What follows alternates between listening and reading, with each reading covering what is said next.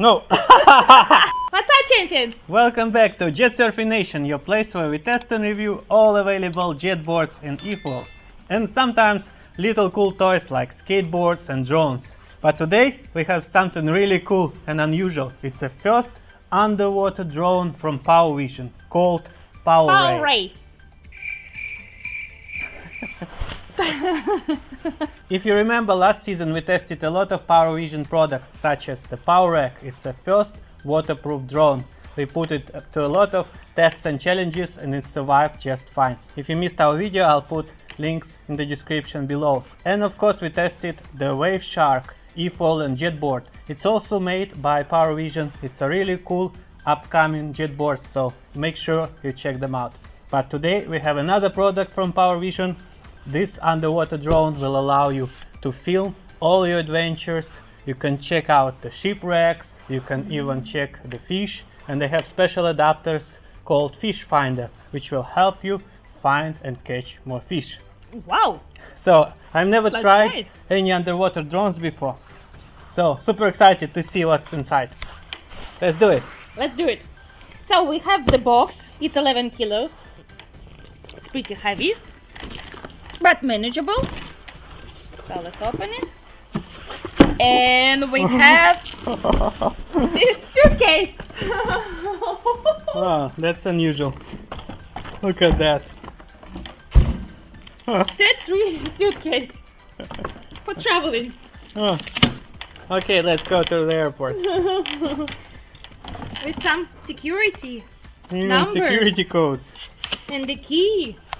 Okay, what's the secret code? 777. 000. No, it's not. Actually, I cannot open it. It's locked, guys! Look at this! We need to have some special code to open it. Come on. 000. But it's still locked. Oh man. Come on! Maybe 666. Oh. Hey! We did it. Whew. So we just need to move this button. That was hard. So let's open it. Ta-da! Wow! Look at that. That's too complicated. So let's see what we got here. Let's see. That is the main part. It looks like a space shuttle. Does it fly? It's really cool. It's a powerful underwater drone. It has also lights, so you can lighten up underwater. You can go under the waves. You can see the rocks, the fish. Yeah, 2 propellers. No, 3. One more here. And you can go up to 98 feet deep. We got this device. It looks like a power bank. The base station. Some little screws, little tools. Here we got the instructions manual. Okay, some little clips. I have no idea what's that for. Oh. The glasses!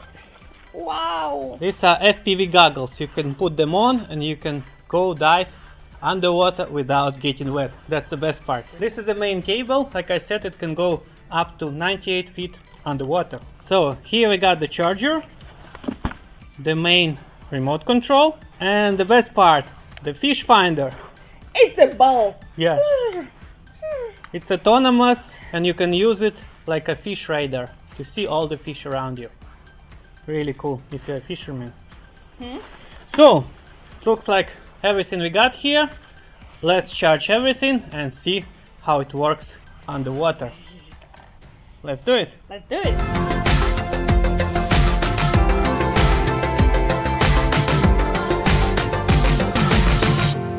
Here we go. Before we jump right in the ocean, it's good to test everything here in the pool. I just watched all the video tutorial and I hope I'm ready to give it a go. First of all, we are going to install our phone in the remote control.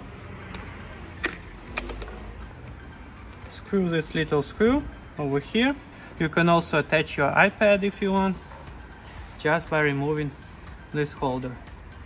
You're putting the phone right here, and on your phone you need to install Vision Plus app. Make sure everything is nice and tight. Now our remote control is ready to go. Let's power it on.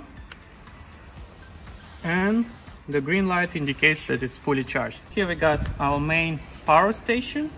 This is going to send the Wi-Fi signal from the main unit to your remote control and the app. This is not waterproof, guys, so make sure it doesn't fall into the water.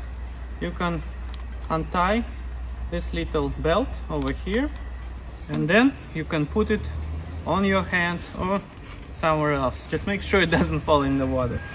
Next we got our spool with a tether and the main PowerRay unit. Before I drop it to the water, let me quickly show you some cool features that I didn't mention during the unboxing. First of all, it's bait drop. There is a tiny magnet over here that was provided that you can put in the front of the unit, and then it's attached using the electromagnet over here. Then you can attach your fish bait, and when you want to release it, you press the bait release button. Another cool feature is the fish finder. This sonar will help you find the fish, see the ocean floor, and even measure the temperature of the water. You simply attach it over here, and you see it's blinking, it's ready to go. We have several motors on this unit. This motor will help you go up and down.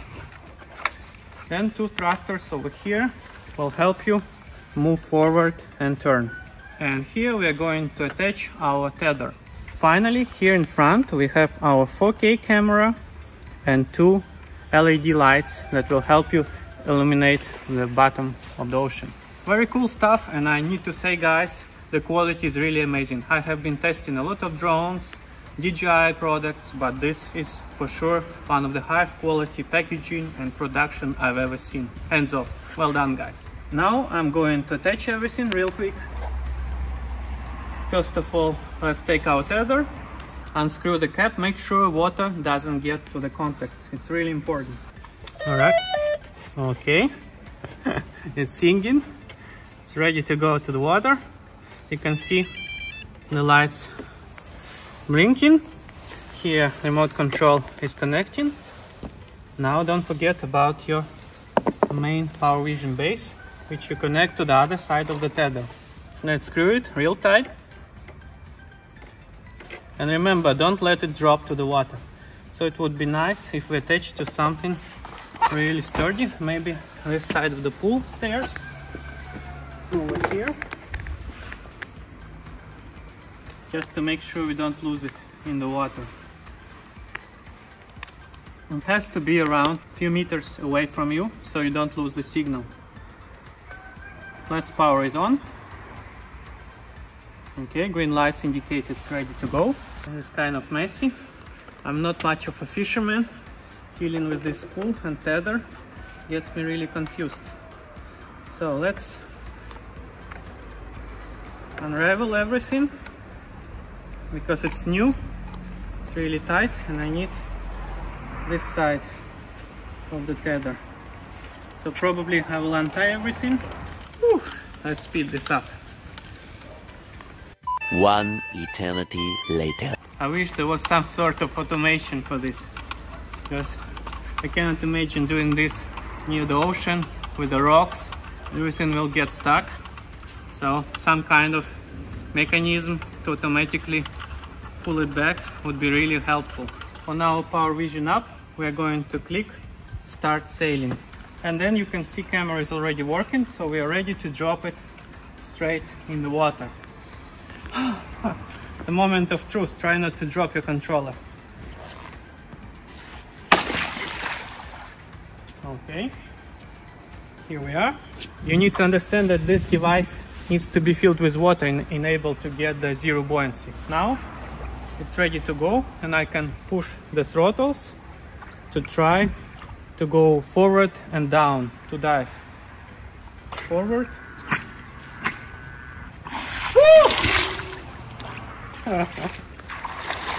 And we're diving.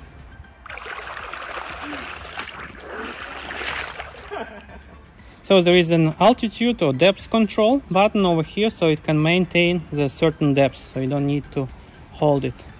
See, now I'm not doing anything, but it's maintaining its depth pretty well.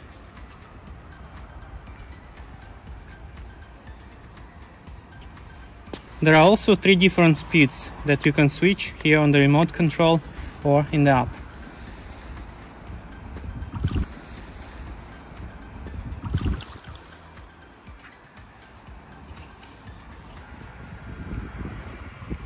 Oh no, my fish thingy fell off. Oh. No.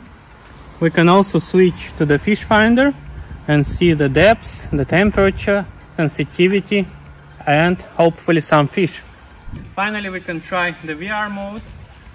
We can put our phone here and then slide it in the VR glasses. Like this. And put it on.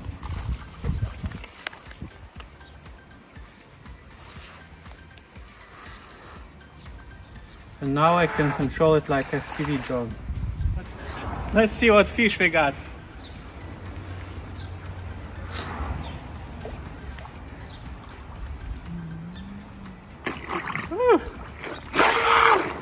Oh, I need to unlock it. Here we go, the test went fine. Now I just need a little more practice and we are ready to go to the ocean.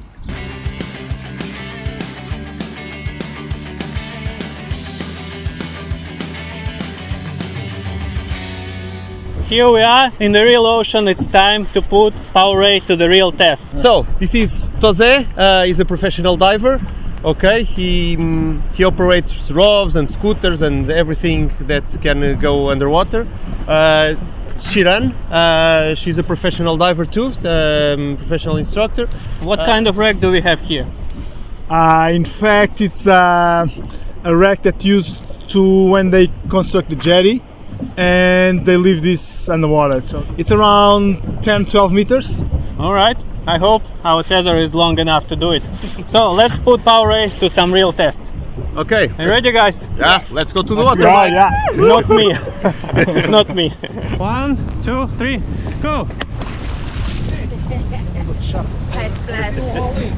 Yeah. There he goes. Hello. Good luck! Thanks. Woo!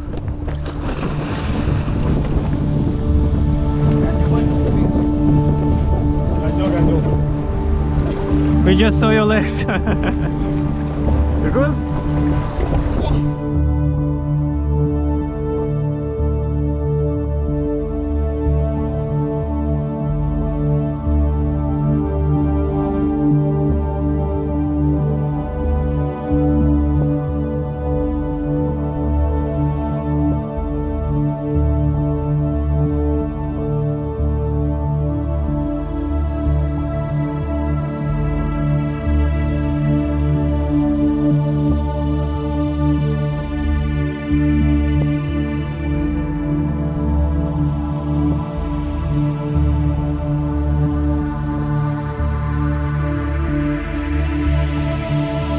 I think because the tether is pulling it, the waves pull it up, you know.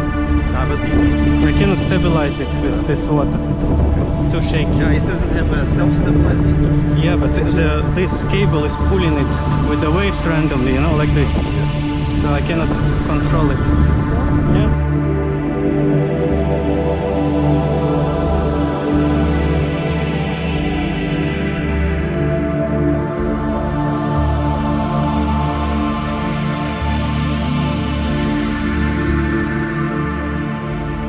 Got it, Pedro. Yeah. Well done. Alright, we just completed our ocean test, and to be honest, it went kind of rough. We're recording now in winter, it's cold, it's stormy, very windy, and a lot of waves on the surface. That's why those waves are pulling the tether up and down, making it really hard to stabilize the drone. Which leads me to the first suggestion, is to add more thrusters. I've seen other competitor drones have 4 and sometimes even 6 thrusters, making it easier to stabilize under the water. Another suggestion would be to add auto reel to make it easier to control the tether and pull it back. Finally, I would love to see a new simplified version without the need of the base station, without the need to use the phone, because to be honest, I don't want to deal with my phone anywhere near the salty water.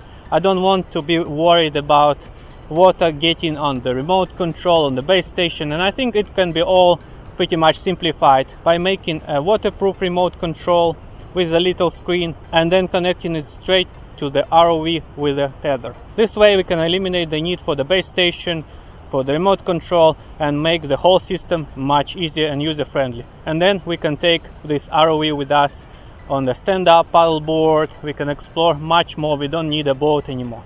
It will give much more freedom of use. And what I really like is the quality of the product. Like I said, the production, the packaging, the molds, looks like everything is done on the highest standard possible, which is really cool. All in all, this looks like a fun product with a lot of use cases. You can explore the floor of the ocean, see the fish, hidden caves, or maybe even do professional inspections or look for treasure. That's all for today, guys. I hope you enjoyed our quick review. Let me know in the comments below if you tried underwater drones or ROVs yourself. And as always, don't forget to subscribe. I'll see you in the next one. Cheers!